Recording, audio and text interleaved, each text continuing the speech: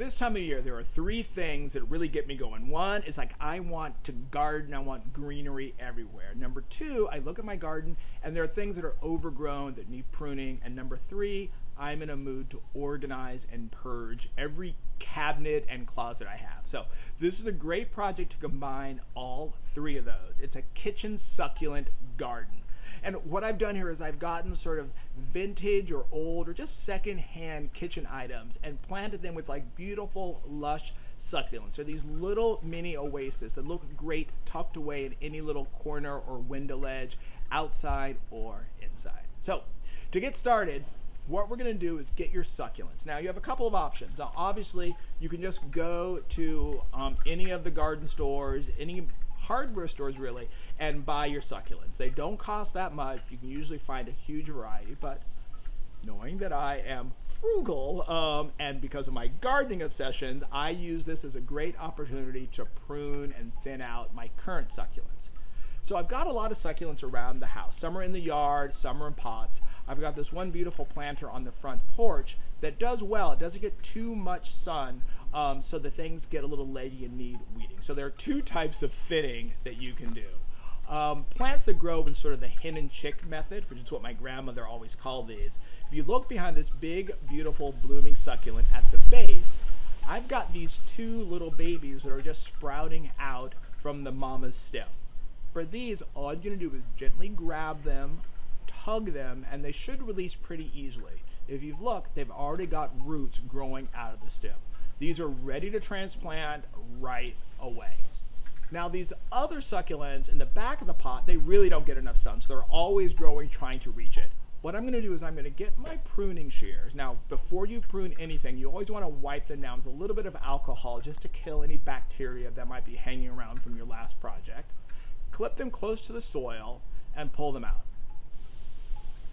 I've got three here that I've done. If you notice, those bases are super sort of juicy. So what you want to do is heal those before you actually plant them. It's a very easy process. What you're going to do is pull off any of the extra leaves about 2 to 3 inches down from the rosette, and then go ahead and clip it. Once you clip it, you see that it's very meaty and juicy, and you don't want to put this directly into the soil because it's an easy entryway for bacteria. Lay these on a tray or a piece of paper in a shady location for about a week or two. They don't need to be watered because what succulents do is they store the water in their leaves. So they'll be absolutely fine. The bottom will heal and then they will be all ready to plant. So now I've got my succulents all ready to go. I've got a mixture of different colors, textures, because that's what's really going to keep it interesting. Now it's time to get your kitchen pieces ready. So I've got so many things. I have sort of an issue. I see like old chipped like mixing bowls. They're beautiful. I buy them. I then have too many. So this is a great way to use them. I, of course, don't want to damage them because I may want to use them for something else later. So there are a couple of ways that you can prep them for planting and you won't damage them. So if you've got something like a colander that already has holes at the bottom, you're set to go. You can plant straight in that and that'll provide good drainage. Now, if it's something that has big openings, like a sieve or something like that, you're afraid soil's going to come out, just line it with a piece of burlap or cheesecloth before you plant. That'll keep the dirt in place. For things like this casserole dish or this mixing bowl that don't have any drainage, I don't want to have to drill into the bottom because obviously that would ruin the piece. All I'm going to do is do one layer of gravel or rock on the bottom, and that'll create a reservoir for water to go because succulents do not like being waterlogged. So now that our kitchen items are all prepped, all we're going to do is add the soil. Regular potting soil that has some perlite mixed in is best, or if you can find a cactus medium, that's also great. You want something that has good drainage. No clay soil, that's not good for the succulents. Go ahead and fill up your pots to about ½ an inch from the rim.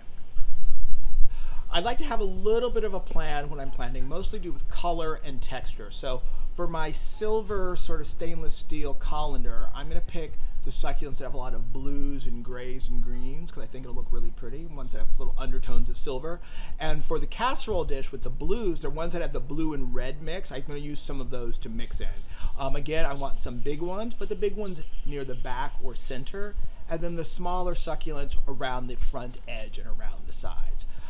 Also, a good tip is to cluster smaller rosettes together to create a sort of focal point, as opposed to placing them sort of willy-nilly around. That way you get some real drama in the piece. And there you go. 2 absolutely gorgeous and absolutely easy kitchen succulent gardens. Water them when about 1/3 of the way down the soil is dry, and then only a light watering, especially in the ones without drainage holes. Put them wherever the succulents are meant to be, and they'll be very happy.